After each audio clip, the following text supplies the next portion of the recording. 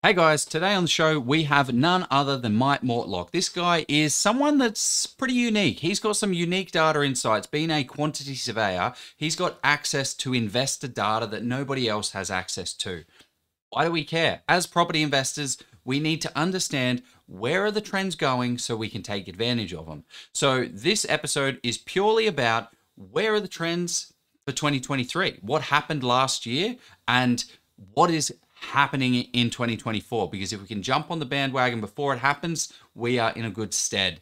We're going to look at where are rents growing, where are rents increasing, what are the opportunities there, and what about investor activity? Where are investors buying? Last year, we saw a massive shift of investor activity. Where are they actually going to be buying in 2024? We've got fresh data hot off the press. My name's Joe Tucker, and together with Jeff Miles, we created Oz Property Invested, Australia's largest property investment community with over 65,000 members. And the reason we do this is to help property investors create scalable and sustainable property portfolios without messing it up.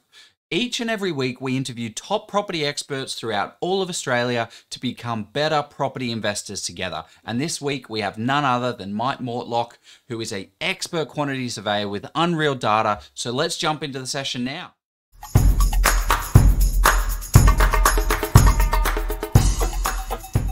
And we are live on Oz Property Investors. We bring the big names and we have the big depreciation fund. Gee, I don't know if anybody's ever said that before. All right. But how you going, Mike? How's your day, mate? How's your studio? It's looking good. It's full of depreciation fun, Jeff. Yeah, the studio's good. This is sort of my version of that Matrix scene where they sort of sit in that room because they're not quite ready to go into the real world. I feel safe here.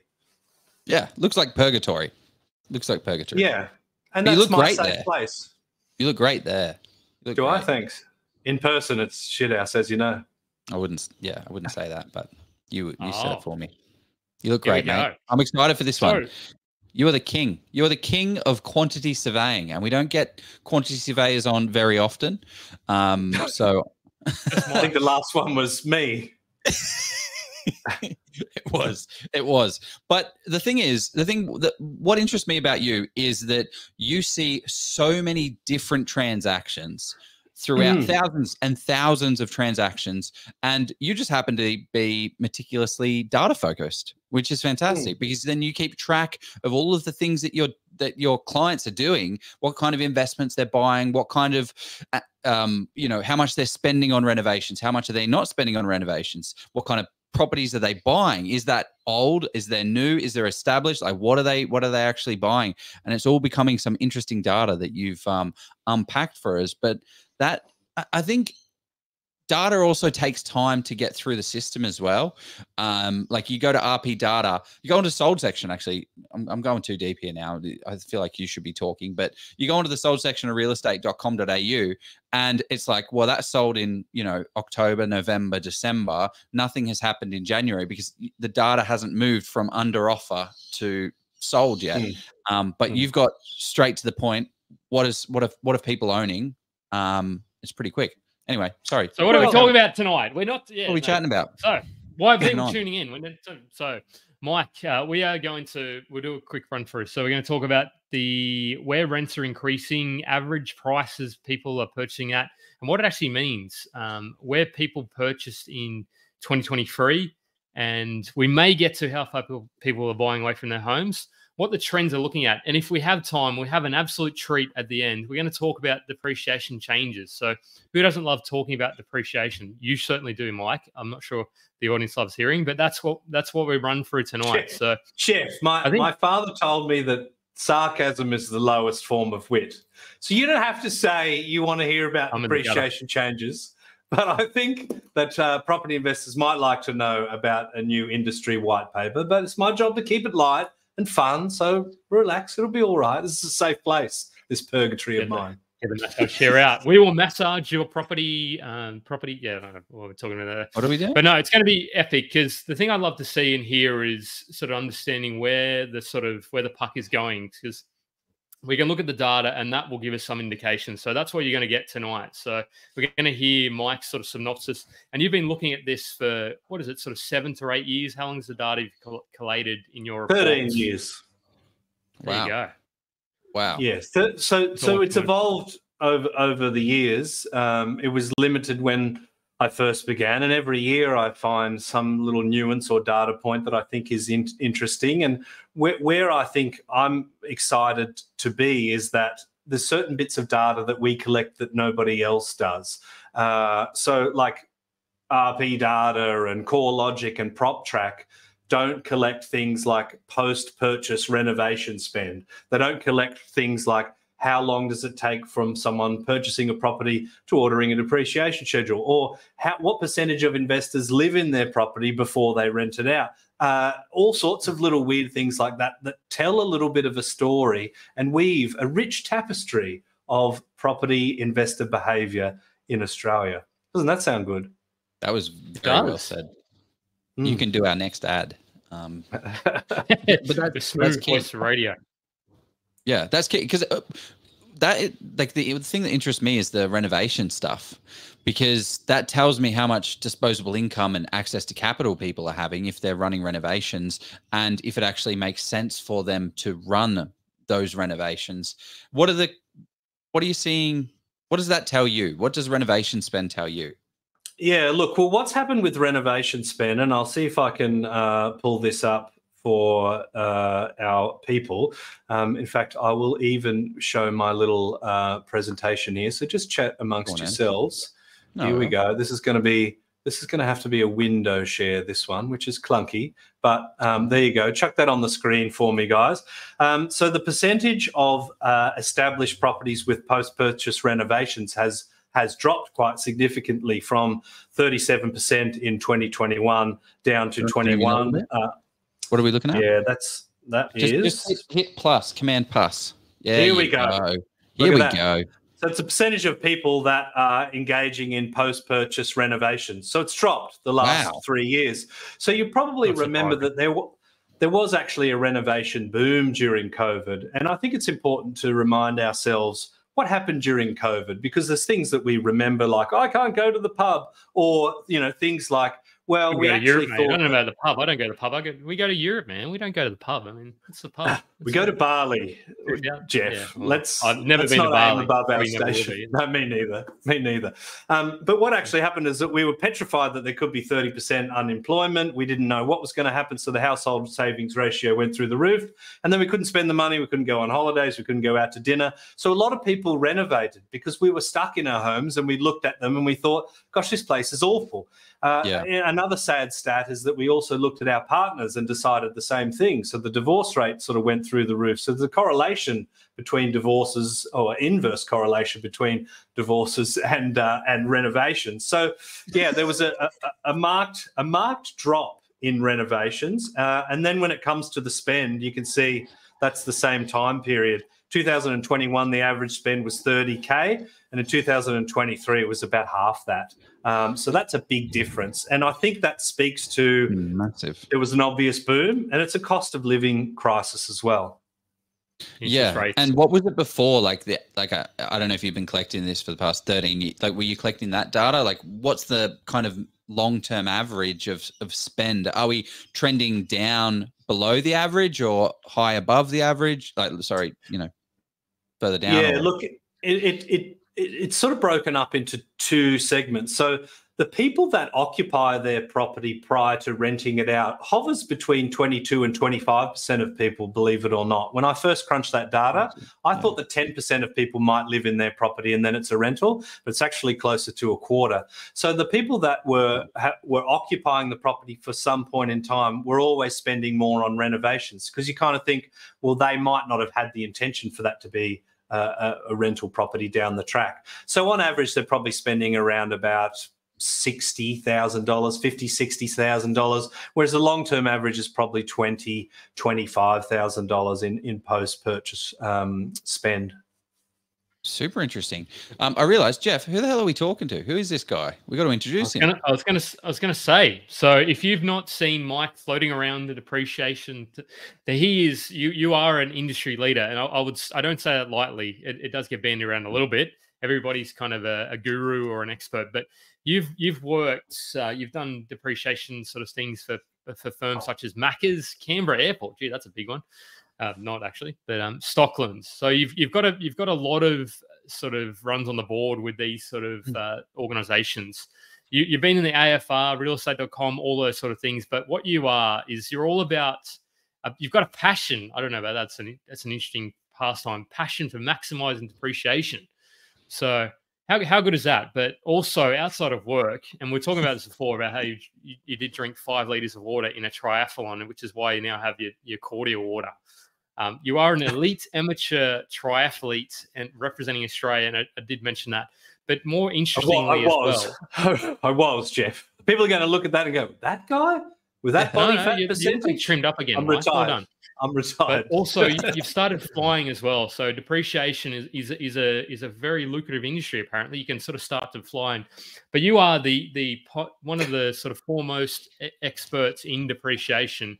But you're more than that. You are about data and collecting it and then sort of synthesizing it to help property investors. Because I think that's the thing that these days you can't simply be an accountant. You can't simply be a quantity surveyor. You need to what to differentiate yourself, and you've differentiated yourself, which is why we've got you on tonight to talk to things like where are rents increasing, where are people purchasing, and what it all distillate into a nice digestible message. So that's why we got you on tonight, and that's who you are.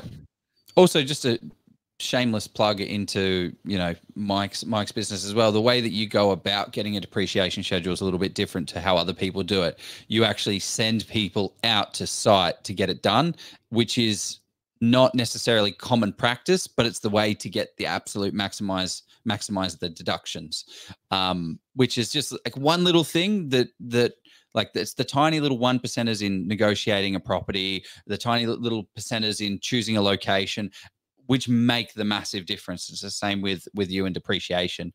But yeah, I'm keen to unpack, mate, because where people are renting, where affordability is tight, where what people are spending, like this is some investment indicators that are going to lead us as investors to go there, because if rents are going up crazy, that's going to be a better yield, which means at a higher interest rate, we can actually afford to hold these properties for a little bit longer. And that then can spur potentially into growth if all the other, metrics and things are in that area. It also means rents going up, Joe, means that owner-occupiers may just say, well, look, instead of me paying $650 for rent, if I can go and buy a place for $500, $550, and if I can qualify for mortgage at that level, I'll go and, instead of me sort of paying my landlord, I will pay off my own mortgage. So it increases potential demand as well. So, and if supply sort of stays relatively low, then you're sort of right. So I think that's why some of the insights we're going to share tonight are going to be really, really important for investors in 2024 and beyond. Okay, cool. So you've crunched the data, you've done some data stuff. What are we covering off first, and why should, as an investor, should I care? What's the first one? Well, I think let's talk to street cred, because we did an opening to 2023 last year where the market was 8.6% down. And everyone was talking doom and gloom. And I gave a couple of tips. I said that rental affordability was going to be a huge problem. Yeah. Tick. I said, buy something now. Don't read the news. Buy something now. The fundamentals are pointing to positive. I did sort of say once interest rates turn around, that will put a fire under the market, but we didn't need it. I also did have a slide that said interest rates are overblown as a driver of property markets. So I feel like I jagged that with that little 1-2 play. So look, I'm not a property hotspotter. I'm not a property forecaster. I maintain a personal interest in that. My job is a tax depreciation nerd, but of course, interviewing people, having done 6/8 of a master's of property, which looks really good on my resume, I feel like I've got enough to share at least some insights and some data. So what's our first cab off the rank? What is the first data metric that we are chatting to? Because maybe rather than going into the future, let's look in the past about what has happened in 2023. Yes. The past informs the future, they say. They also say that past performance is no guarantee of future performance, but I think there is something to share here. So let me share my screen, and this one will be a window, because I know you like windows, and I can zoom in for you, Joe, because obviously you're getting old. Of that age.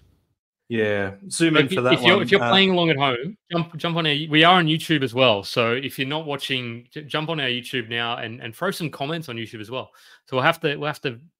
Here we go. So what are we talking to here, Mike? Data and where property. So you can talk to rents first. Anecdote, no rents. This is where people are buying. Okay, and I think that rents are part of the story. Sorry, interesting. Yeah. People purchases increase in the ACT. Yes, yeah, like markedly. But this story to me is really all about Perth. Anecdotally, we knew Perth was crazy. That's really why I commissioned this research. So at the time, this was kind of the first indication of, some of the transaction amounts or values that were happening over in WA. So we actually compared Q1 2022 to Q1 2023. And for the first time ever, WA rocketed into second position as the most popular state. Now, WA is a little bit peculiar in that 75% of Western Australians live in and around Perth. So I sort of say WA and Perth interchangeably. I probably shouldn't, but there's enough evidence to say that it's a pretty big whack of the state, right? So isn't it similar to Adelaide though? Like would you say a similar proportion live in Adelaide? Very much so, yeah. I would say, I don't have the data to hand, but I would say so, right? I mean, that's not a very big state and lots of it is very dusty. And, people don't go in for that. WA is the same. So 9.38% of investors were selecting WA. Bugger all. In 2022. Yeah, and that rocketed to 31.86%. So the biggest increase at 22.49% from Q1 2022 to Q1 2023. And it basically stole off every other state, right? And I think some of the big losers, you could speak to some of the policies in and around that time. So the Queensland land tax stuff, that was sort of bubbling up at that particular point in time. Victoria hadn't had that. How much that sets the that sets people's minds of, oh my gosh, there's a Queensland land tax, which didn't go through, by the way, but how much it actually stopped people from buying in that state. Yes, and I do actually have some specific data on that as well, and maybe I won't chuck it up on the screne. No. But I'll cut you off. That's all right. But I did a presentation to Pippa late last year and had a segment called Stupid Political Decisions, which I didn't know at the time the shadow housing minister was going to be in attendance, and I had this big picture of Dan Andrews going, yay, and I sort of panicked, but I realised, well, no, he's on the other team. But let's have a look at Queensland for that point in time. So we actually crunched the data and shared it in a press release. There was a 98-day period where we surmised that people could purchase full well knowing that this land tax change in Queensland was going to happen, right? It was a very tight window. So we had heaps of data on the front end of that, but we only had 98 days sample size, but we actually thought it was quite significant. And Queensland went from attracting about 40.9% of all investment to 33.6%. So a 17.8% fall as soon as that land tax stuff was legislated. And it was legislated. It was due to come in 1 July. It was just repealed. Now, why did that sort of become part of the stupid political decisions? Well, I think because it was hopefully designed to mitigate rental affordability problems, but it actually made it worse because not only did investors stop buying into Queensland, quite a few investors sold. And, so there are... Yeah, exactly. So there were plenty of data houses that shared that information. And what really gets me about that one is that it was repealed and there was some great lobbying work from people like Pippa and the REIQ, Antonia, who's a powerhouse. But it was repealed, and the reason why they said they got rid of it is not because it was a bad idea, it's because the other states wouldn't play ball and give them the data. So, for example, New South Wales Premier Dominic Perrottet said that we're not going to tell you what our New South Welshmen, Welsh women and men. I don't know how you're supposed to say that now. We're not going to share that data with you just so you can tax them, right? Because that was the idea. It's like, okay, if you own an investment property in Queensland, we'll tax you on that, but it will tax you on everything else combined together around the country. It was the most ludicrous thing in the world, but it changed investor behaviour, and we don't have enough data yet to show that happening in Victoria from a statistical, robust point of view, but I can tell you it's happening. People are avoiding Victoria like the plague. Yeah, well, and again, going back to the interesting thing about these policies, right? So the Victorian land tax, I did the calculations on a property I own, $550,000 property down there, and it's $1,200 a year.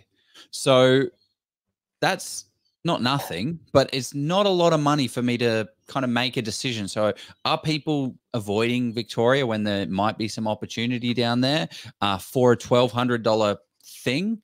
Like, you look at Northern Queensland, for instance, they have their own land tax in high council rates and high insurance rates, which far exceeds $1,000 land tax that the government puts on top of it. So it's like, you've got to kind of weigh these things up, and when they come out and scare a lot of people and make people emotional, maybe that's an opportunity for you. I don't know. I think it's a good point. The way, just getting back to Victoria, the land tax stuff was on top of some other quite onerous things like the minimum standards legislation in Victoria, which, it's fair enough. It's easy to say, oh, it's an inspection every now and then and it costs $200 or $300 or whatever. But often, retrofitting the property to meet those standards can be cost prohibitive.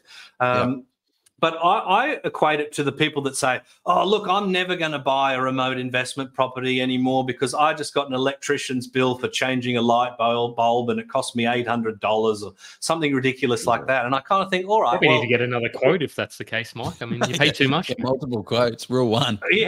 Yeah, but even let me put a thought experiment out to you. Let's say it costs them $5,000 to replace that light globe and they have to do it every 5 years or what have you. If that investment property was picked across all of the suburbs in Australia for its investment growth potential, and with that philosophy of I'm never going to buy anything remote, you're limited to a geographical area within driving distance of your house, there might be a 2% difference in what you can get in capital growth. So that light bulb might be worth paying $5,000 for just to get over that, the pain of having to pay that amount. I think that's part of it, Jeff, is that people go, oh, there's new taxes, there's a new bill, and they make a disproportionate decision based on the pain of the tax or the loss. People hate paying too much. They hate paying tax, but you do have to factor it in. It is a broader discussion, and one should zoom out with an Excel spreadsheet and not have a knee-jerk reaction to things, in my view. Mate, I'm absolutely with you. Okay, well, just before we dive deep into the rest of these numbers here, let's run our sponsor thing, and then we'll dive deep into understanding and because I see a lot of numbers here, but I don't entirely. Why do I care? Kind of thing. WA's taken a lot of numbers, but let's do it. The amazing thing with commercial property. Ladies and gentlemen, we have a special announcement from the master of commercial property investing, Steve Polisi. I love commercial property. Get ready to have your minds blown as Steve is back, and he's got some pretty exciting news for us. Steve is unleashing his second sensational book upon the world, and get this, for the Oz Property Investors members out there, he's giving it away absolutely free. Yep, 100% free. Yep, 100% free for all property enthusiasts who want to learn and grow on their commercial property investing journey. But he's also added a little extra chili to make this deal even spicier. With this free book, you'll also receive a complimentary 1-hour strategy session with the man himself. Imagine a full 60 minutes with Steve's commercial and property genius dedicated to helping you master the intricate dance of commercial property investing. And who better to dance with the man who looks better than Patrick Swayze in Dirty Dancing? I don't know about that. Want to grab this offer? It's super easy. If you're live right now, click the link in the comments and secure it today. If not, grab your device, open up the browser, head over to polisiproperty.com, look for the book page and grab your free copy of Steve's latest masterpiece. And when you're checking out, make sure to use the exclusive code OZPROP to secure the free book and also your free 1-hour strategy session. My only concern with this offer is that Steve's going to have to turn it off soon, as he can only do so many sessions. So if you want to secure your spot, do so today. Oh, nearly passed out there. When too much beard isn't enough. No, Thought you'd like that one. Good fun. So what I would be interested to hear with this, and you might not have it, Mike, but do you have a trend of this data? Because what did it look like in 2019? Because I imagine that the Perth or WA would have been even lower than maybe 9%. Like, what does it look like over time? Yeah, I will pull that up. But before I do that, let me give you, I promised exclusive data never before seen. Now, the astute amongst you might be watching and playing at home going, January to March 2023, that's in the past. Give me something hot off the press. So I'm going to hit this button and something's going to happen. Oh, Jesus. I've got to zoom in again. Now, we've changed the graphic slightly, but these are the same figures. However, on the right-hand column, we have added 42%. I have added, yes, there we go. Let me try and zoom in a bit more. Yep. Okay. 3%. What, everything's gone up? No, there's no red. No. This is not a trend. This is what percentage of people are buying in WA as distinct from other places from 1 July to yesterday. So this is the hottest, fastest, betterest, if that's a word, data. Now, yeah, best will work. So what you'll notice here is that WA is now actually on top. Queensland has lost a little bit of ground, but very, very popular. New South Wales has fallen off a cliff from 22% to 8%. Now, you asked the question, why do I care? Like, why are we looking at this and what can we do with that information? I just hit my beep button for my swear word. Did that come through? No. I have to do it in post. There is no post. It's live, mate. there's no post. Right. Yeah. So look, and you know, Victoria at 8%. It was 6.4%. It's gone up a little bit. So there will be some people that are looking at, you know, look, Victoria has underperformed, and the sentiment's pretty bad. It could actually be a pretty good time to buy. So yeah, this is sort of a little bit of a longer trend, Jeff. But if we're looking at WA over the years, so let me have a I don't want an update. Let me go back to say you go back. You do that. While I'm thinking, how do we find this information? Like, is this every transaction ever completed in the state of New South Wales, Victoria, Queensland? Or is this just for investors? This is just investors, and this is just our investors. So what we've got is we've got anyone that's purchasing an investment property and getting a depreciation schedule. Of course, that's where we get all of this juicy data. And as you say, we're talking, you know, tens of thousands of people. So the transaction volumes are quite significant. But no, it's not. Nobody has this data really for the whole country, right? Because it's a messy thing to get together. And yeah, if I go back to WA. I should say it was less than 1% back in 2018. But of course, WA has had some very, very poor markets over the years, and one should never forget that the median house price in WA was once higher than Sydney. Yeah, so it's suffered quite a bit over the years, but the prospects are still actually looking good. I did a podcast recently talking about WA and got quite a little bit of hate mail, which is kind of interesting because I cautioned people, but the fever pitch around WA for investors is nowhere near as strong as anything that I've ever seen. But you know, WA didn't grow for 16 years. If you're buying at the top of this market, you might potentially be sitting still for quite some time. Yes, there's affordability fundamentals and those sorts of things, but I have no vested interest in it. I don't care where you buy. We'll help you out wherever you are. But I just don't like the idea of people buying the top of a hot market and then having to wait for their growth, because the stats still do say that the average investor only owns one property. And I think that's because they get the first one wrong. Yeah. Yeah, I agree, and it's also why you should buy with fat already in the kind of in the deal, so that you've got some built-in equity, and you can then also be in a good market that's rising, but also not jumping in just because everyone else is jumping in. But also, if you look at where Perth's price was back in 2000 and 2012, it's down here, and it's done bugger all. But the rest of Australia has gone absolutely gangbusters. So is it playing a quick catch up to get to more of a fair, reasonable price? Because Perth, back when it was, I don't know, 400,000 back in 11 or 12, right? It was a completely different world. It was just a dust bowl. Places like, down south in Rockingham and up north in Joondalup was just nothing. There was just fields galore. Now it's like there's proper cities in all of these areas. So that's also a consideration of, not saying that it's going to be grow forever, but it really has fundamentally changed. So what does that mean for what happens to prices? You've just got to keep on top of these things.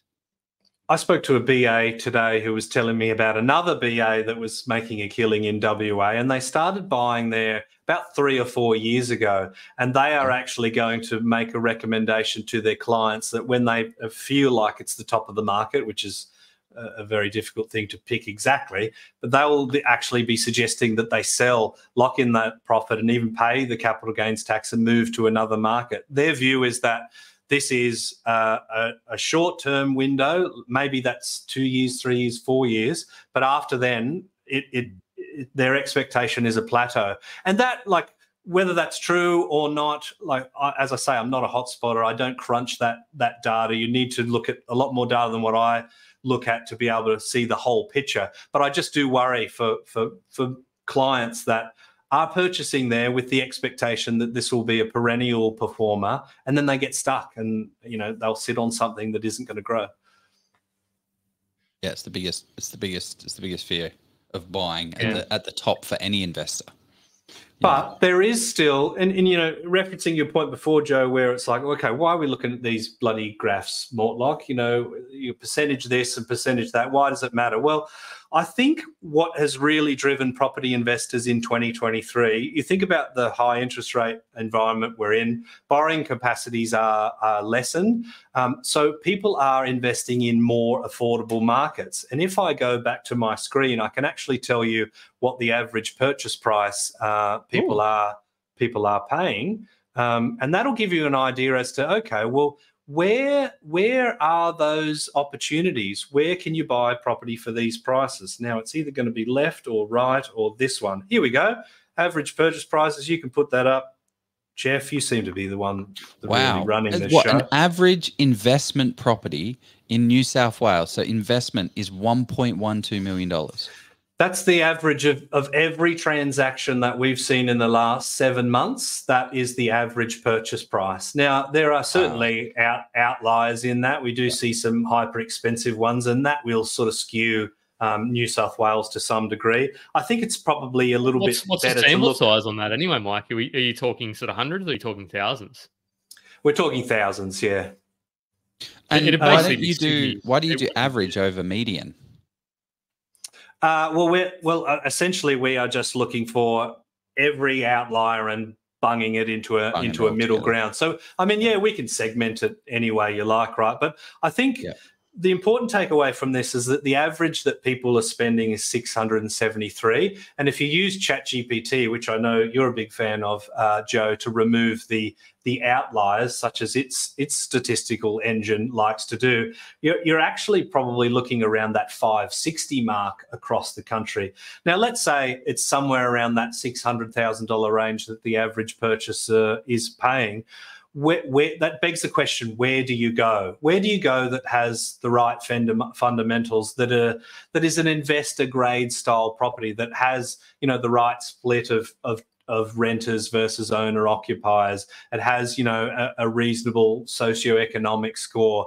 It has the affordability where the people are earning X as a percentage of the rent. Their housing costs is no more than, say, 35%. So I think 2023 saw affordable markets much more in vogue. And I think, you know, Queensland and WA really kind of fit that bill. I think Adelaide to some degree, but it had a pretty good run. But WA was, at the bottom of that cycle there. So I think that's really my big takeaway from what happened in 2023. Well, people went into affordable markets.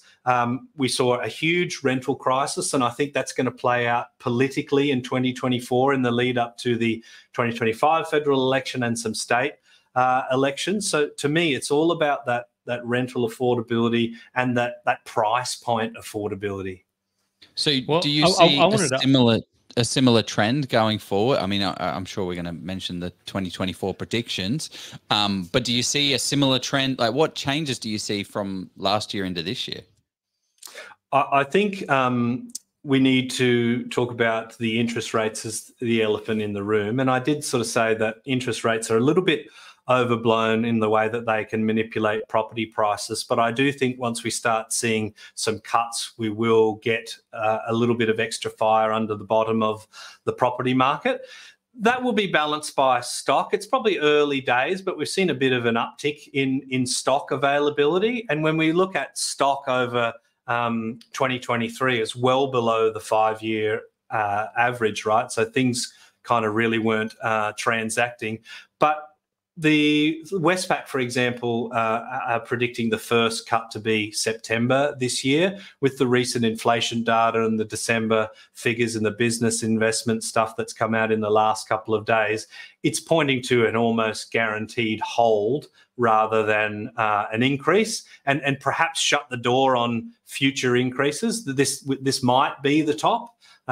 Whereas, you know, maybe a week ago even we were thinking there could be another one or maybe two. Now the consensus is more like this could be actually the peak of the cycle. And instead of being in the arse end of 2025 to get into that target band, we could be actually seeing it a little bit sooner than that. What, earlier than 2025 for the target? Yeah, to be in that 2 to 3% target band. Yeah, wow. And I think they won't want to sort of just see it for 1 month. They want to see it consistently there, because 1 month is not a trend, right? Because it could sort of jump around. It could be quite volatile, because we don't know what's. I mean, a point that a lot of people keep mentioning is you don't know what's going to happen in places like so the Middle East and even sort of Ukraine, Russia. That could sort of start to heat up again, and if that heats up, then supply chains could still going. Still happening. Yeah, exactly. Like, but they could heat up again. Turned off of it. Got no news about it. But yeah, if it gets a little bit more sort of spicy and there's blockades and all sorts of stuff, then inflation could tick up again. I think the Russia-Ukraine conflict has probably shown us its influence on economics globally. And you know, I've studied property economics, but not economics per se. I'm just more of a student of that.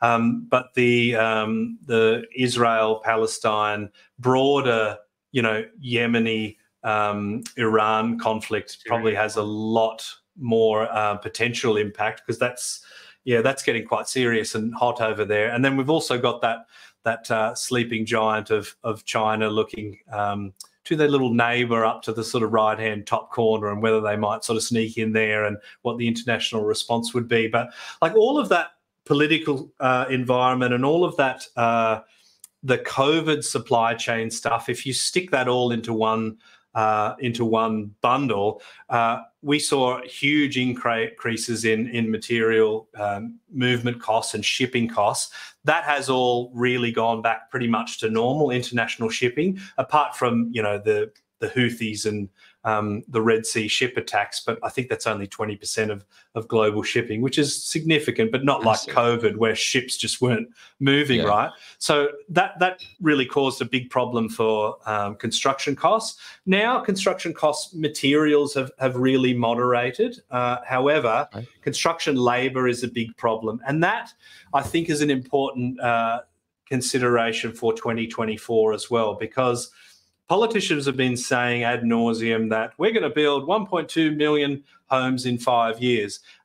What they're saying is that we've done it once, 1 year, but we want to string 5 of them together, and we want to do it at a time where interest rates are high and the Property Council of Australia, and I think the Urban Development Institute of Australia, are saying that, you know, there's a 4% decrease in construction activity with every 100 basis point increase in interest rates. And then we've also got a huge labour shortage in the construction sector. And the other one that people don't necessarily talk about so much is natural disasters. I find it very difficult to keep up with what's happening. Are we on fire or are we flooding? It sort of seems you can go from one to the next. Mother Nature is very angry, and whether you believe in climate change or science, I think it's important to understand that the impact of these catastrophic events is that it pulls construction labour away. On top of that as well, we've also got a huge commitment to infrastructure spending from state and federal governments as well. So the end, if I can tie a bow around that in a way that makes Jeff happy, they've got Buckley's chance of sorting out that housing supply problem. So that's where property investors, I think, are actually part of the rental affordability solution, because we're not going to be able to build that fast. And at the end of the day, it takes a long time to build things. If we disincentivize investors and we talk about rental caps and no cause evictions and scrapping negative gearing, which will definitely raise its head again, it's just going to make people opt out of property investing at a time where we can't afford that as a nation. Yeah. I don't know about your thoughts on, but I think that the media is going to start to see a shift for investors. Like right now, investors, well, for the past eternity, investors have been the devil, and you know, they're just trying to profit off of things. But I think it's now becoming very clear that supply is the problem, and the government hasn't got a solution to the supply problem, and investors are the only ones that are going to help do this. And you're already seeing it in incentivizing the granny flat situation. Queensland, then Victoria, WA has just changed some rules about granny flats. South Australia, it's all changing to increase this supply, and to the people to increase the supply, not the councils. It's not the government. It is relying on investors to be able to give people houses, because not everyone can afford a $700,000 house.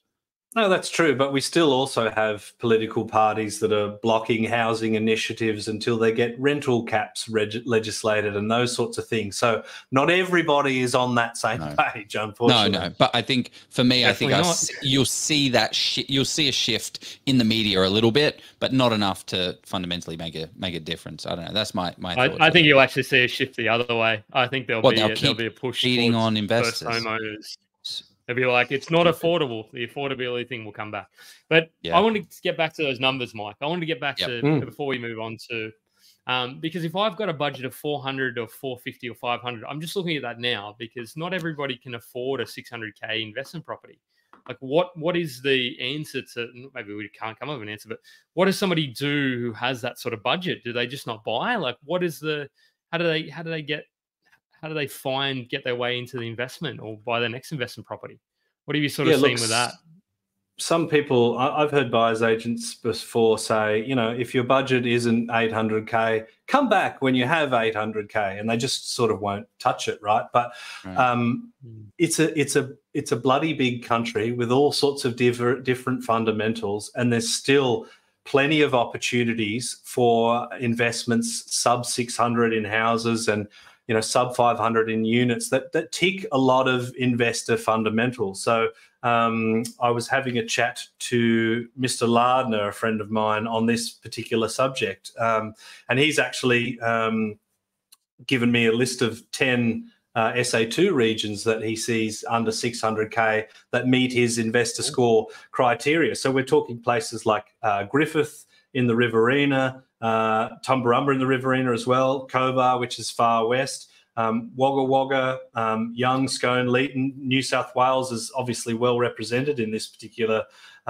list. And then when we're talking units, I mean, there are still actually locations in WA that have extreme affordability. But again, those big regions, which are kind of like the big smoke of the country. So say, for example, Dubbo, you know, it has a unit median price of 455, right? And when it comes to housing, I think we're talking around about 32% housing cost and an investor score of 83, according to Mr. Lardner's Secret Herbs and Spices, right? So that is the kind of place where everyone kind of goes to Dubbo, because people will live disparate all around that region, but it's kind of the city of that region sort of thing.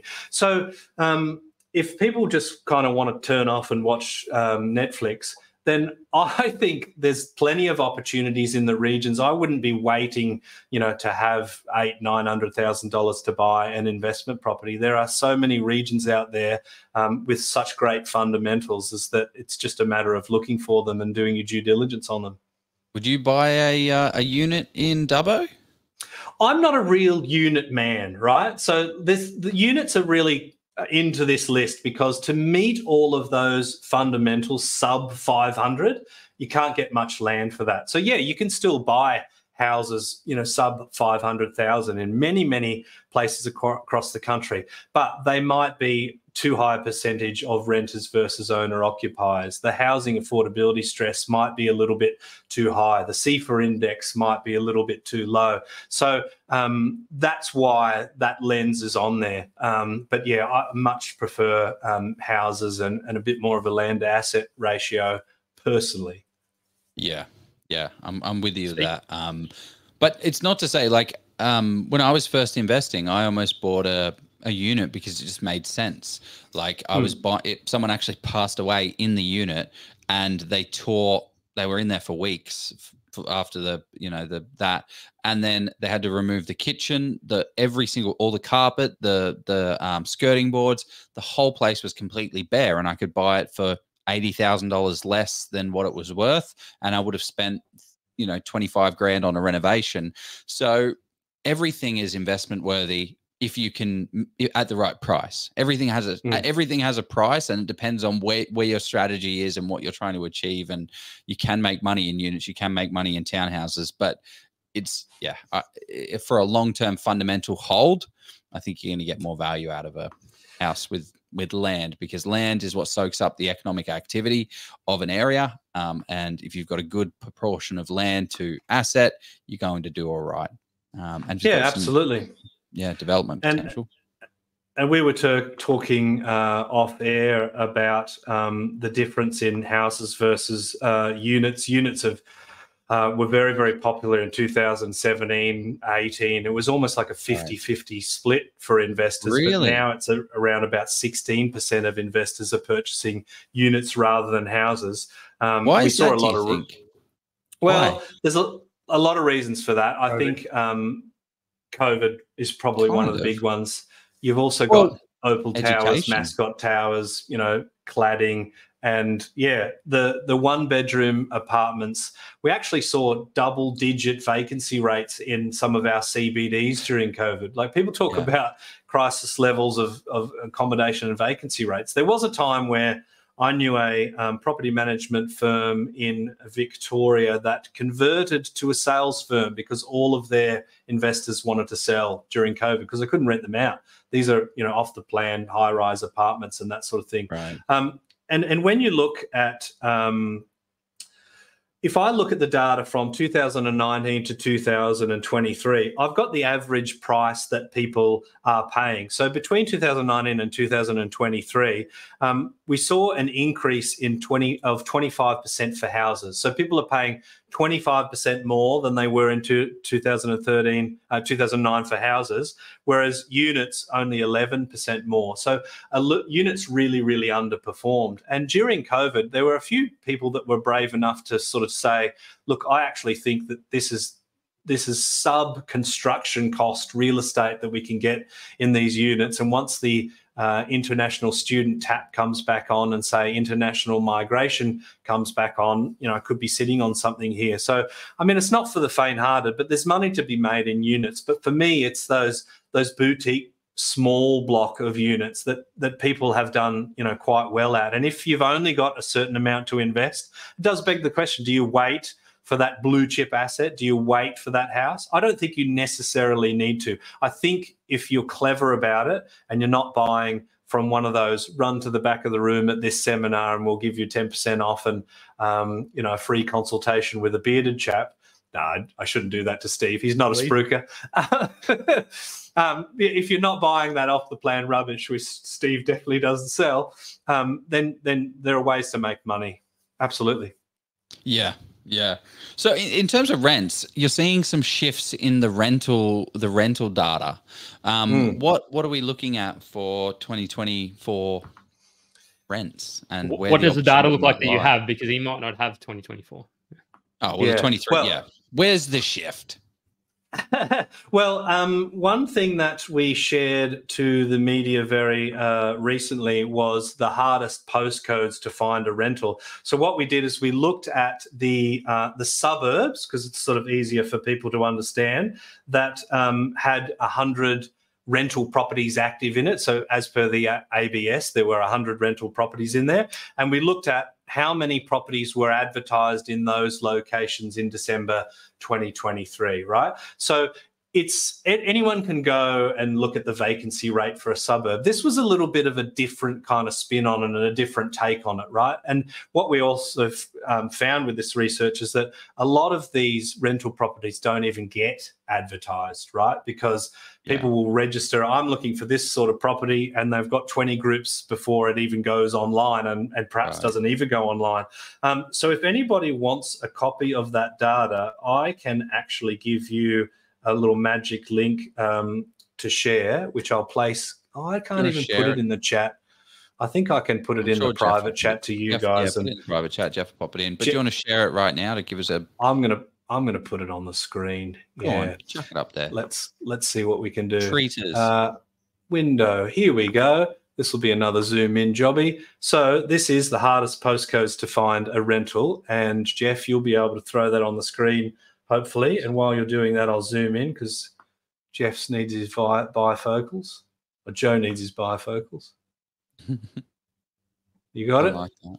There we go. Hardest postcodes to find a rental. Look at that. Isn't that lovely? Thank you, Canva. Now, it depends on the region that we want to look at. But let's say we're looking at Greater Sydney. These were the hardest points. So if I zoom in even a little bit more, or can you guys see that all right? Zoom. I can see it fine, but whether the audience feel watching. My eyes are good. Don't know about everyone else's. They can get a copy of the PDF using that link. So if you want it, you can absolutely get it. So places Lawson. like, look at that. There you go. Lawson's my hometown. That's where I was. That's where I lived most of my life. There you go. Is that right? Yeah. Here you go. Well, only 4 places listed for rent in the 2783 postcode in December. So pretty tight market. If we're going to New South Wales regional, this is where I think there are opportunities for investors. Now, this is just looking at December 2023, and many of these postcodes are bigger, some are larger, so that plays with the percentages. But I mentioned a place like Dubbo recently. A few moments ago, 2 properties advertised for rent in December. 2 even places, Jesus. in the 2357 postcode, yeah. So it doesn't cover all of the postcodes of Double, but just looking at those particular postcodes, and places in Westlake Macquarie in Newcastle. I've even seen Terralba hitting 15% plus rental growth, which is an area that people might be familiar with. It's not far from Warners Bay, but it's the Westlake. So places in Newcastle and just outside of ACT as well. Victoria and the Greater Melbourne area, the Yarra Ranges has taken the lion's share of the tightness there. Victorian Regional, Geelong. I mean, Geelong is certainly a tight rental market. Are there growth drivers and fundamentals there right now? That's a bigger story, right? And probably outside the scope of this. But I think these tight rental markets are a good opportunity for investors to look, because, of course, eventually we hope that things might settle down. So for 2024, my prediction is that vacancy rates won't be quite as tight, and the increase in rents won't be quite as large. Now, why? None of the fundamentals point to me that there is going to be a greater supply of rental properties. But let's just run a little bit of a thought experiment. Let's say that rents go up to a median of $2,500 a week across the country. Nobody's going to be able to afford that. A couple of people will afford that. What's that? Yeah. What do you mean? Do you mean per week, or you mean per month? Per week. Per week. Just crazy number. It can't. Yeah, I'm throwing it out there, Jeff. Stay with me on this one. It can't happen. People can't absorb that. And I think we are reaching the limits of the absorption as well. So it gets to a point where people will actually change their behavior. So what will they do? I believe they'll stay longer at home with their parents where they can. I believe they're more likely to rent out a room. I believe there will be these higher density style developments that become more attractive, like boarding houses or community houses. I just don't think this pace could necessarily grow. I think all the fundamentals are as bad as they were in 2023 for rental supply, but I do think that the household formation rates, which I think are at about 2.8 or something like that, are likely to increase. So that's my biggest tip. But I can't see us going back to a 2%, vacancy rate nationally. There's just no way that's going to happen. So so people just stay at home and they can't push the prices up. They just can't push the rent prices too crazy.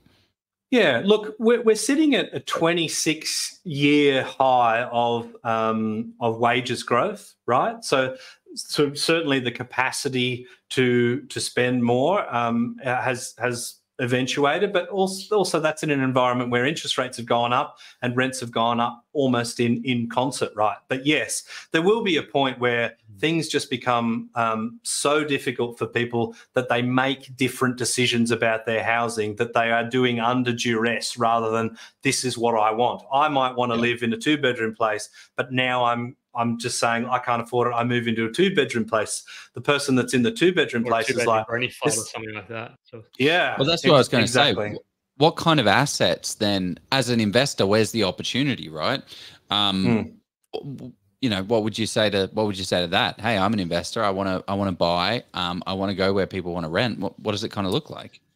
Yeah, look, and that's where in some of those locations that I was sharing before, in that sort of top 10, sub 600, sub 500, it's the affordability metric that I think is key. Once you get above sort of 35, 40% of your wages going to your housing, that's where you're going to find some resistance. So I would be looking for those markets that have that level of affordability built in, that still have that tight vacancy.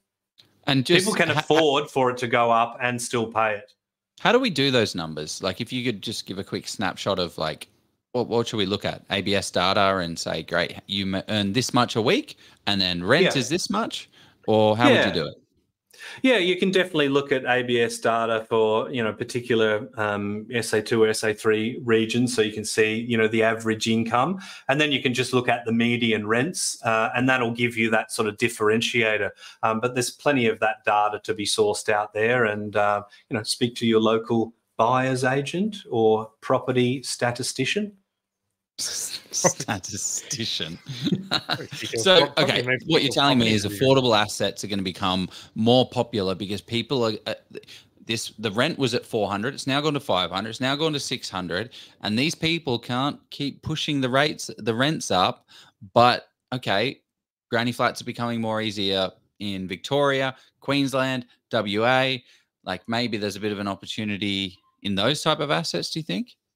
Yeah, look, I always worry about the long-term capital growth of like a dual lock property like a granny flat, because it doesn't always necessarily appeal to an owner-occupier. And I always think it's good to appeal to as broad a spectrum as you can. Now, is that different with the working from home revolution? Probably to some degree.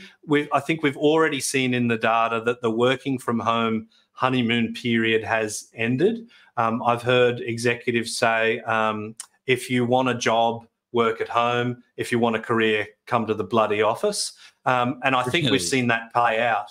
Every single time I get on the train to go to the city, from Cronulla to the city, more and more and more people are on it. Every single time, like every single week, there's another person. Everyone wants everyone in the office now. When they spend, I don't know, hundreds of thousands of dollars a year for office space. And also you can't get it done. Like you can't get as much work done when everyone's remote. And I know blah, blah, blah, everyone, you can do some stuff, but yeah, I'm with you. I'm starting to see that. I'm seeing a lot of that shift, and I imagine everyone else is as well. We've seen an uptick in productivity recently, but we are sort of in the midst of a productivity crisis as well. So wages have been going up. As I mentioned, it's sort of like a quarter, quarter of a century high of wages growth, admittedly off a pretty stagnant base. But productivity is down. Should we look to where the areas of wage growth is going? Like if wages are growing in particular areas, does that not mean they have more capital to spend, which means they can afford to spend more on rent and spend more on capital assets? And another way of putting that is to look at the employment opportunities, which is a traditionally massive driver of property markets, right? There's tens, possibly hundreds of individual drivers of growth in property markets, but employment opportunities are absolutely key. And that kind of ties into infrastructure projects as well, right? Now, not all infrastructure is created equally. Certain ones will have a short time horizon and won't be very labor intensive. Some of them you need a lot of boots on the ground, and they will be a long period for those sorts of constructions, think inland rail and stuff like that.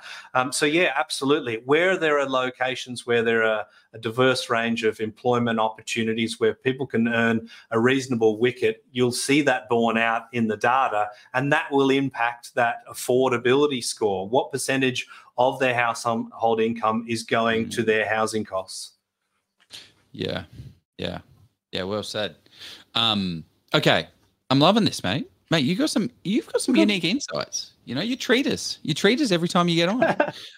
Well, I hope you're as excited as I can be, and I come at it from a different angle, I think, to most people in this space, right? Because I'm not a buyer's agent. I can't tell you where to go and buy a place. I won't. I have a private interest in that, but I can't sell anything. So all I have is really observations, and with my data. With MCG, it's what people bring me. So in the past, people have sort of said, oh, you did this post about, nearly half of people are buying in units. So why are you convincing people to buy units? I'm like, whoa, I think you got this wrong, Sonny Jim. People are bringing me this stuff, and I'm just telling the world what people are buying, right? Yeah. This is what people are doing. You can make your own assumptions. But, looking at the data that you had for Perth, in 2019 and 2020, 22, 3 and 4, it's very interesting to see what areas have boomed with investor activity. Are you seeing more there used to be 70-30, like it's typically 70-30. Are you seeing a larger increase from owner occupiers to investor activity now? Because we run an investment group, right? So all we talk about all day, every day is property investment. But are you seeing more and more everyday people just getting into property investment, which is shifting that from 30 to 70, or is it still similar? We don't really sort of have a ticker box if you're a normal person sort of thing, right? I don't know what my clients earn, for example. Sometimes I see their email address sort of be joe.tucker@ato.gov.au, and I shit myself a little bit, and I just carry on and go, no, everything's fine.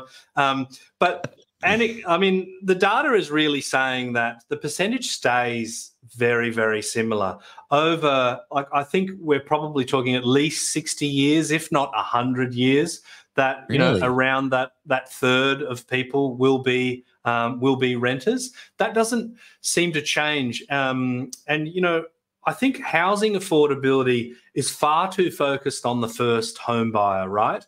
First home buyers, I think, are an important cohort. We want people to invest in their future. We want them to have a safe and stable place to live. I'm not saying that renting isn't that, but as Australia, we kind of have decided that housing is a goal, home ownership is a goal. And with, we pile on all of these incentives for first home buyers, and that's great for the people that get those incentives, but it also inflates prices a little bit. So the people that miss out on that tranche, well, it's just got a little bit harder for them.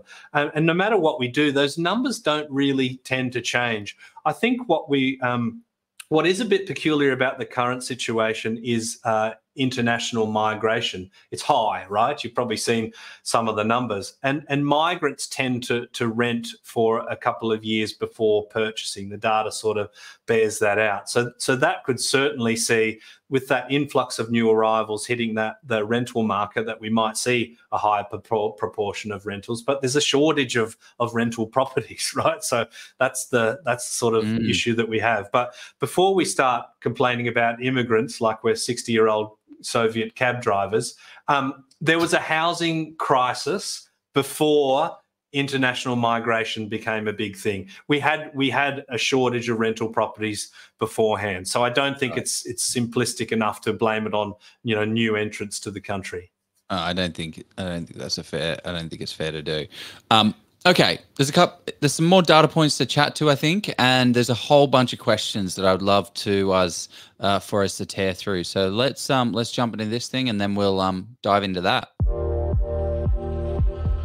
There's nothing worse than going into a situation unprepared, especially when that situation is purchasing one of the most expensive assets of your life against a trained property expert in the form of a real estate agent. It's a scary thought, but it is a skill that can be taught. Do you want to learn how to become fully prepared when buying a property so you can get out there, buy your dream home or investment property without the fear of actually messing it up? Scott Agate, the founder and expert property negotiator at Hello House, has been helping people buy their properties by stepping in and negotiating with the agents and saving his clients tens of thousands, and in some cases hundreds of thousands of dollars. Scott has now decided to share all that he's learned over the past 28 years in real estate so you can go out there and do the exact same thing on how to find a property, analyze that property, negotiate on that property, and transact on it to get the best results. He's created the Get Buyer Ready course, which is a step-by-step guide on how you too can become an expert property negotiator. It's the easy way of how you can avoid all of these agent games and get the best purchase price on that dream home or your investment property. The course is in short bites for busy people with no fluff at all. Just all the information you need to get buyer ready and secure that next property with confidence at the best price. Scott has been kind enough to give our community a massive discount with the link below. Sign up today before you even think about putting an offer on that next property, and it will be one of the best decisions you ever make. The oath. Oh, you guys disappeared for a minute. Not as good a beard, Scott, as Polisi, but no less a champion. Yeah. Got to agree with that. Got to agree with that. Okay. Okay. So, how would you kind of summarize our 2023, and what are some things we should look for in 2024 going forward for our wonderful investor community? Well, hopefully we'll look to some relief in the interest rate space. Stephen Koukoulas, the Kook, clue is in the name sometimes. He gets destroyed on Twitter, poor bloke. Yeah. He's been calling for a cut for a long time, but I think the economic consensus is that it's not going to be March, and in fact, there's some March inflation data that they're going to want to be looking at. But hopefully, we see that in the back end of the year. But people shouldn't be waiting for that to decide on whether to purchase in property, because if we go back to this very live that we did roughly the same time at the start of 2023. The property market had declined by 8.6%. I mean, it's so easy to forget that, right? Like, it was absolutely crazy, that bottom of the market. So look, for 2024, I expect the trends to kind of continue. Rental affordability will still be a major issue. I don't think it can go as hard as it has. I think people will change their behaviour, but I think all the fundamentals are there. And I worry about state intervention into housing. I haven't seen any eloquent or well thought out policies that made me feel confident in the property knowledge of our state or even federal politicians. And that is a big worry for me. Of course, personally, we might kind of think, all right, well, we've got investment properties. If there's less of them, it just puts more pressure up on rent. That's kind of great, but I don't think it's necessarily great for society. And I think affordability will still be a main focus. Let's say we get a September rate cut. rates are still quite a lot higher than those old 2% loans that are coming off that 5-year fixed term, right? So we're not going to see a huge reprieve there. So I think affordability and looking at those tight rental markets, that's where investors can have some great opportunities. Yeah. And you can do all that research yourself, right? Like you don't need any kind of special tools. You've just got to kind of dig into real estate, dig into domain.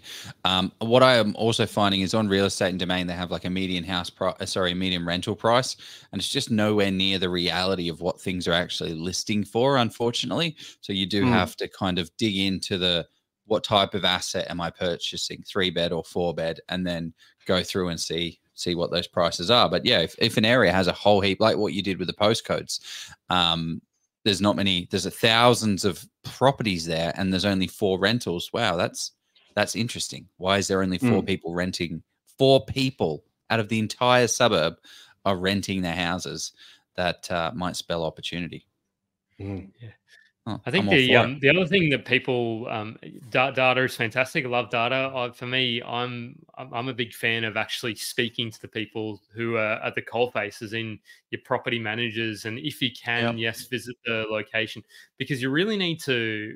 Because the data can say one thing, but if affordability is starting to really put pressure on people, and you can see it a little bit in ABS data. ABS data is fantastic, but it is lagging now. You're probably 2-3 years. Yeah, so it's lagging. So rents have probably gone up sort of a good amount. Incomes may have gone up. So if it's speaking to your property manager, they will see what's happening, how many sort of applications are getting, the quality of those as well, because it's all good and well to say, yes, there's only 2 or 3 properties available. But now rents have gone up $200 in the last 12 or 18 months.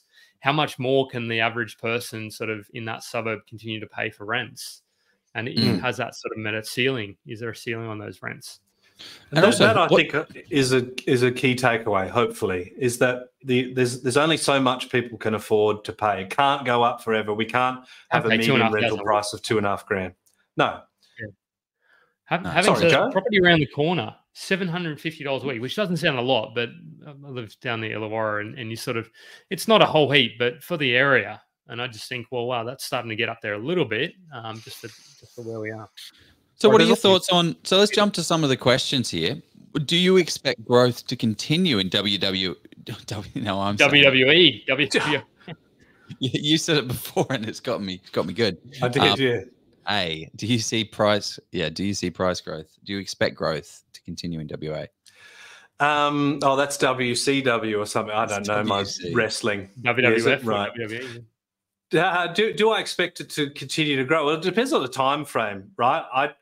I think once the cycle is over, we might have a relatively stagnant market for quite some time.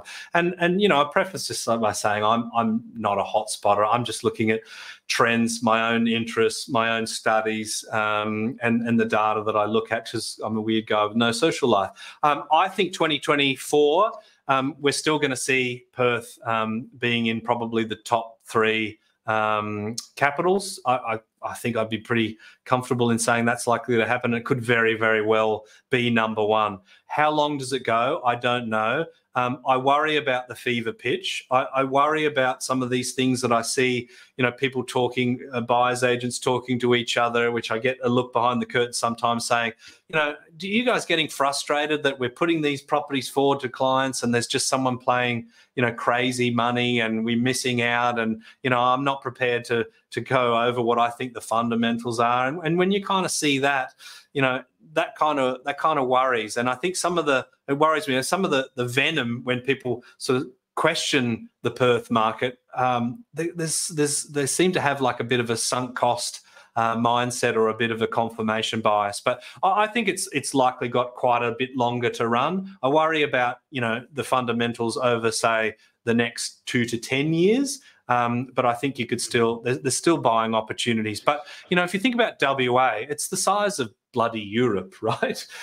So it depends where you're talking, but there probably are markets that are oversubscribed where, the amount of investors compared to owner occupiers is getting to that point where it's damaging to that location, because owner occupiers tend to sort of gentrify is not the best word, but they tend to spend money on their homes in a way that property investors don't. And we see that in our own data. If people live in their investment property, they spend double than what they do if it's a pure rental from day one. So you've got to keep an eye on that. So it's important to find those pockets. So WA on paper, who knows, it might do 7 or 8% next year, but there's got to be places that can do double digits. I do believe that. Yeah, and also it's not fair to look at Perth had 14 years of stagnation. History does not repeat itself word for word. Just because one market had a long stagnant period doesn't mean it's going to have a long stagnant period exactly the same. They do not all markets, Sydney, Queensland, they kind of rhyme and they have a bit of reason to them, but they're not exactly the same as great. So this one had this amount of period. Great. Let's move on to the next one and do those sorts of things. But one of the things I think I was chatting with someone about an area that I thought was oversubscribed with investors, and I was having a chat with an agent about it, and I said, this area, I'm hearing it all online, and I'm like, I don't believe it to be like, it just doesn't stack up. It's not a good area. Don't feel good about it. The fundamentals, the analysis, the boots on the ground, I did all of that stuff. The data looks good, but I didn't feel good about it. And I was chatting with agents about their kind of like exactly what Jeff was talking about. Property managers, speak to the experts in the area. And I was like, who are you dealing with, Mr. and Mrs. Agent? Who are what's the market makeup? Are you dealing with, the market's made up of 70% owner occupiers and 30% investors. Is that the makeup? And she said, no, it's inverse. I'm actually dealing with 70% buyers agents. And I'm like, oh God, okay. And 20% investors and 10% owner occupiers. So there is 90% owner occupiers 90% investors that are buying in this rubbish market, but I hear it being spruiked all the time. Like no one is pushing up the value of that property except for investors. And then as soon as somebody says, you know what, we're not buying there anymore, everyone just rips out of the market. And unfortunately, you're going to be the last one holding the bag.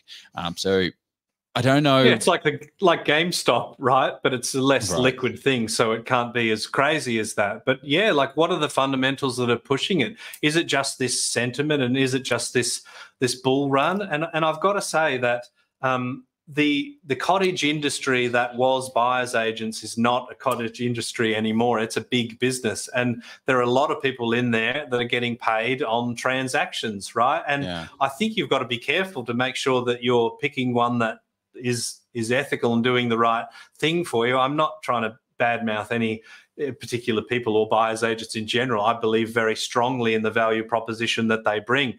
But what I also believe in is incentives. You put good people in a position where they're incentivized to make grey decisions, like, should I buy this?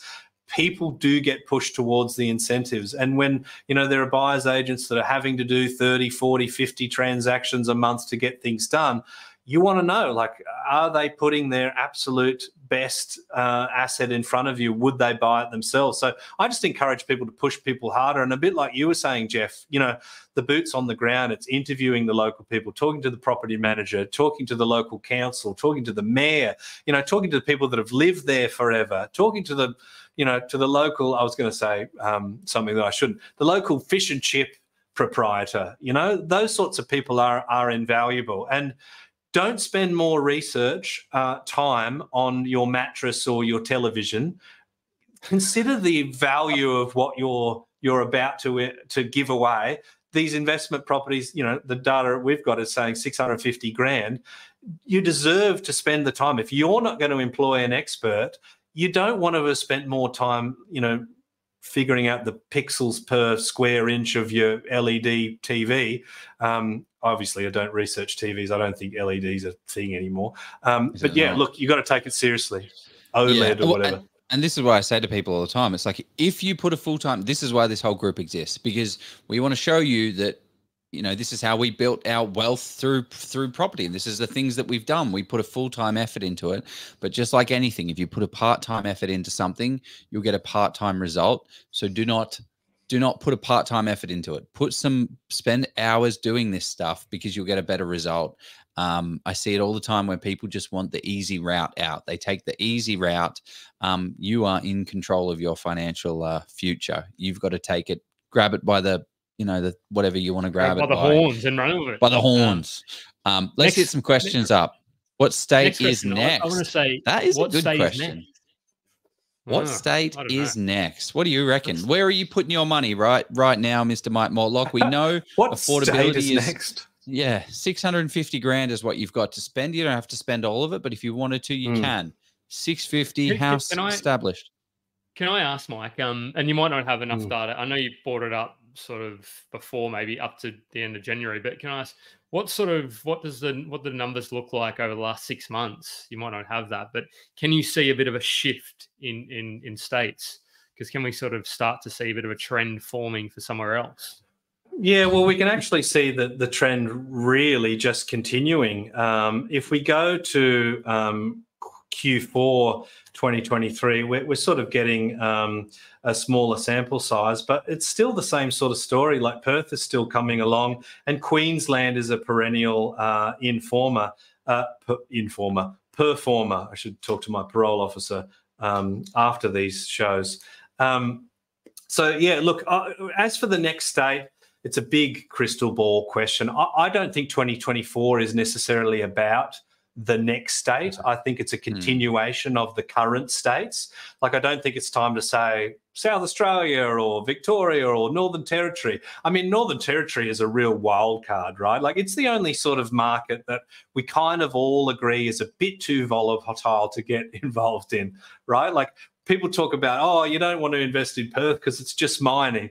There's a big component of mining, but it's bigger than just that. But in Northern Territory, you can have an LNG thing get up and running, and it changes the whole market, right? So I don't think it's necessarily about the next state, but I do sort of see things getting to a point where Victoria reaches the bottom of the market.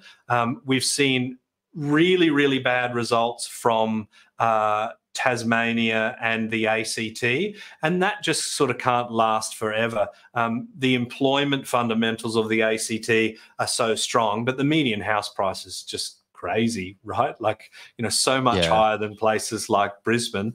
And Hobart, had that huge run, but it's still, relatively affordable, although it really overtook WA. So, if you're wanting to be sort of counterintuitive, you look to those soft markets. But I think the long-term fundamentals for property within Australia in those diversified locations that have that mix of affordability and aren't perverted by too much investor involvement rather than owner-occ, there's opportunities everywhere. Yeah. Okay, so you read a big old white paper. Now, white papers, they're a scary word. They've got papers already white. Why does it need to be double white? About depreciation. There were a couple of changes in the industry. One, can you give us a high level of what a depreciation report is and why we would need one as an investor? And what are the changes and why, again, why should we care? Why should we care? Why should you care? It's a good question. And I saw as recent as, I think it was yesterday, someone saying, what is a tax depreciation schedule? What does it actually do? Yeah. Most of the people on this forum are relatively sophisticated, so they probably have many properties and they've done it before. But its job is to really just help you to pay less tax. So a naysayer would say, these investors, they're getting these tax handouts with these loopholes. They talk about negative gearing as a loophole. I'm pretty sure it came in about 1936.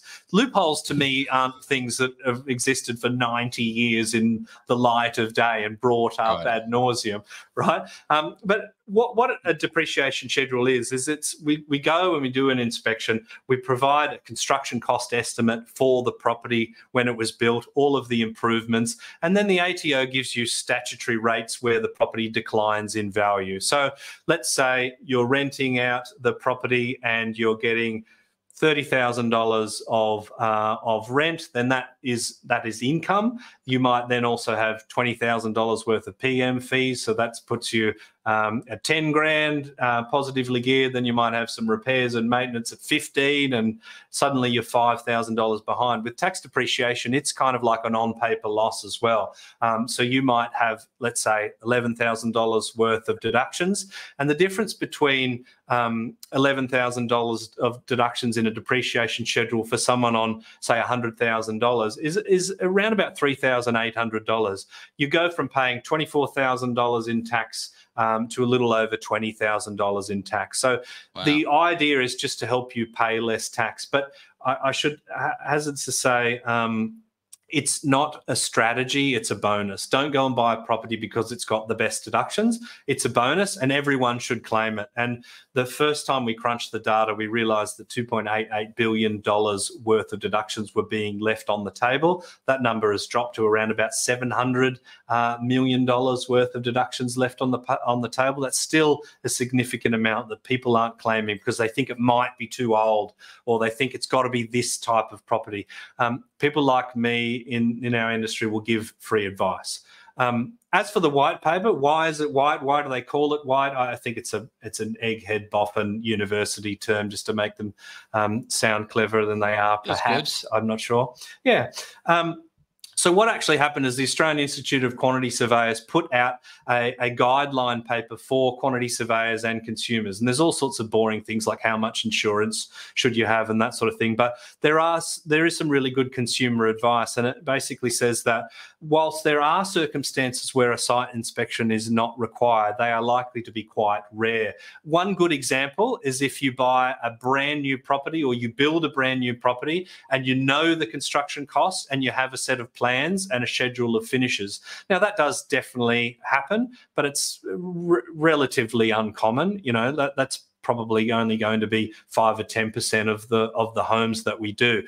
So what people are sort of saying is that they can use online resources or online information to do this, but the Australian Institute of Quantity Surveyors says that can really open you up to an audit, and worse than that, missing out on deductions. Right. And that just keeps me up tonight. So that's, I think, an important thing for consumers, because I can tell you that having employees across the country being able to inspect everywhere in Australia is a big expense to our business. It's a big HR exercise. We need a lot of Toyota Corollas, for example.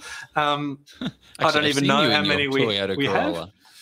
Well, we've got a Toyota 86. That's the MCG race car that I take out sometimes. But yeah, look, if we didn't have to do inspections, I'm not doing it for the fun. I'm doing it for the end result for the consumer. And at the end of the day, I want to spend my day feeling proud that I've done the best that I can with my knowledge. I wish I could save people's lives. I'm not clever enough to do that, but I can save people tax, right? And, you know, for some people, that's as good. Well, there's what's guaranteed? Death and taxes. If you attack at least one of those things, you're in the good place with the big man upstairs. So yeah, we'll see if we can solve death, and we've got the whole market covered. That's Jordan who said that as well, by the way. Jordan, right, listening to Mike in the background helps me write better emails. There you go. Is that a compliment or an insult? It's a backhanded compliment. You know, Jordan is a champion bloke. Great hair, by the way. His crab pot fetish seems to be going out of hand. I think I saw a kayak with 2 crab pots on it. It's like that It's Always Sunny in Philadelphia episode. We're crab people now. That's what I think of when I think of Jordan right now. But a champion bloke. I think he means it in good faith. I think he means nothing but good times. So hang on.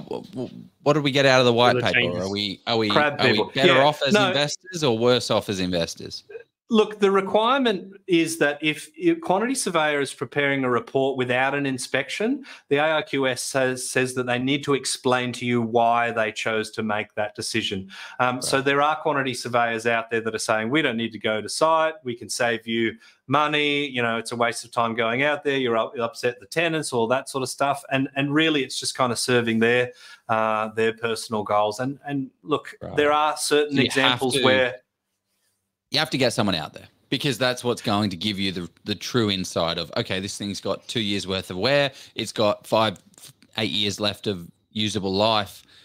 that's a deduction that you can't just make by not being there. Yeah, look, unless you have been to an identical property, or you've been to the property in the past and can certify nothing has changed, or the exact construction costs are known for the property and specifically any common areas, then you need to get that inspection done. Love it. Well, has anyone got any kind of questions for our man and our data king, Mr. Mike Mortlock, MCG Surveying King? Because this has been a super interesting one, mate. Prince of Data? That? I like that because it's a bit like the Prince of Darkness. And I am in this purgatory that Joe was saying before. And Prince sounds younger too, and I do feel old. Nice. I can see the Facebook. I can see the Facebook comments, but it doesn't show me who it is. But then I see, yes, 3 crabs this weekend. Come for lunch. I assume that's Jordan. That's going to be Jordan, that one. Yeah. How would you prioritize? Oh, here we go. Here's a good question. It's a bit of a tough one to answer. I'll bring it up shortly because it's delayed. How would you prioritize data sources to reference, and what should inform the fundamentals above all? Oh, that's a big $1 billion What are your fundamental question. Focus? What do you kind of look for? I mean, you were talking about some good ones before, infrastructure and kind of what that means for a town. I think if I had to pick probably the number one, it's employment opportunities. People got to get paid, you know, like you have to have money to purchase a property. You have to have money to satisfy a bank that you can borrow. You have to have an income to be able to rent a property. And, you know, there's arguments that go all the way back to the 1920s where it says, you know, housing is unaffordable. So I don't necessarily buy into that. But certainly you actually have to graft and you have to do something to be able to get into property. So I think where there are diverse employers, where there are employment opportunities and expanding businesses and infrastructure spend, and there's a buzz around a community, and I think a population of a certain size always helps because there's some inherent good fundamentals that come with that. Do you have a limit? What's your limit? Look, I've been thinking about that a lot. I don't know if I have a limit, but I like to be sort of looking at around that 25, 30 plus thousand for a location. Jesus, that's not very many places. Like no, absolutely, it cuts it down, right? I don't know exactly how many that would be, but it's still probably like 100. But yeah, look, I reserve the right to change that figure because I am still thinking about, well, what is the magic figure? And I guess it just it depends. Like it's a bit like saying, you know, I'm single and I'm looking for my dream man, and he's got to be 6'1". You know, like what a ridiculous thing. Like what if the best person on earth for you that's just fundamentally matched you is 5'10"? Yeah, I think it's a little bit stupid to say, I won't look at this size. And then, you know, that's the danger in setting those filters. Filter by this, filter by that. And you just miss out by 1% because you were too hard and fast. I think you can go a little bit crazy. That's what Jeremy Shepherd said. He sort of said, "Oh, yes, it's good to have like I would," and I sort of changed the way because I used to feel like, oh, you know, it's got to be 5.2% yield, and then if something's 5.1, that automatically knocked that out. I'm like, oh well, I'll just consider that doesn't quite meet that threshold. What does the rest of the criteria say? That's like $20 a week, right? To move from 5.1 to 5.2 is $20. Well, do you really want to give up 60,000? I had this conversation today. I was chatting with somebody, an investor, and I'm like, look, this clearly has $60,000 in it. Clearly, here's the comparables. This is where this stacks up at this. I know the rent doesn't hit our threshold of 5.2% yield. It's 4.12. Are you willing to give up $60,000 for $20 a week or whatever it was? And then we did the math. It was 20 times by 52. That's $1,000, right? That's $1,000 to give up 60,000. What do you want to do? Like it's ridiculous. So yeah, I think it's having that Lucy, like not Lucy. Call him Magic Mike. Well, we do off camera. We do definitely. I think Sam Gordon started that, and he's trying real hard to make sure it sticks. It's working. It's working. The harder you push back. Okay, I don't have Mike, the abs to pull it off, but I appreciate the compliment. I take it. How do we learn more about you, Mike, and what you're doing over there at MCG? Well, you can follow me on Facebook and LinkedIn, and we share lots and lots of data that I think answers some of those questions. Where do we get this? How do we find that sort of stuff? And I'm dedicated to giving as much as I can back to our clients and potential clients and anyone that's an aspirational person that wants to invest in their financial future. So that's the easiest way to do it. You can go, there's a little website link, or just get me on the socials. And once you sort of connect to me, just be aware it is hard to get away. People tell me I am everywhere. Like, how did I see you here, there, yesterday, and now you're here? So just be forewarned. There's about 10 mics running around the world. That's and right. for growth as well. Check out the Yeah, I've been cloned. I've actually even made a chat GPT of myself, so it's going to get worse. Jesus. But depreciation schedules, I like them. If they don't cover the cost, you don't do them. So I'm all for it. That's point one of the due diligence. Is it going to cost you more than you get back? If the answer is yes, we'll see you on the next one. Here's why it didn't stack. But it doesn't mean it's not a good investment. And it happens. And those people tend to appreciate that we're not just trying to take money for them. And then when they come back, they're like, what about this one? I'm like, this one I'll charge you for. And they're like, yay. Yeah, because we get a return. But I have that same conversation with people all the time. It's like, look, what are the deductions on this? Now, speak with a quantity surveyor, but based on the age of this thing, it's 30, 40 years old. There's not as many as if it's brand new off the plan. But a brand new off the plan is not going to give you those returns that you need in terms of capital growth. So yeah, you got to be careful on that. Super insightful session, mate. I love the data. I love that. I like it. Kind of makes me feel comfortable with 2024. You see it being pretty much the same. Not the same, obviously, but there's no boom here, boom there. It's going to completely change and shift. But just be a little wary of some areas and think through the fundamentals. We'll just see if this ages well. There's a few certain countries that can invade certain places. Yeah, just delete it. But yeah, 2023, that aged fairly well. I'm happy with that. And yeah, we'll see. But people, if you thanks for coming on, Mike. I really appreciate you taking the time, your hour and a half. Because I think you have an early morning meeting tomorrow. So, but no, if you've gotten some heaps of value from this, drop us a rating and review on Spotify, all that good sort of stuff, and check Mike out and check us all out. And I'm going to pass over to Joe. Yeah, check us all out. Let's go buy a property. See you guys later. Thank you, Mike. I'll jump in the comments too for anyone I missed. Thanks, guys. Always fun.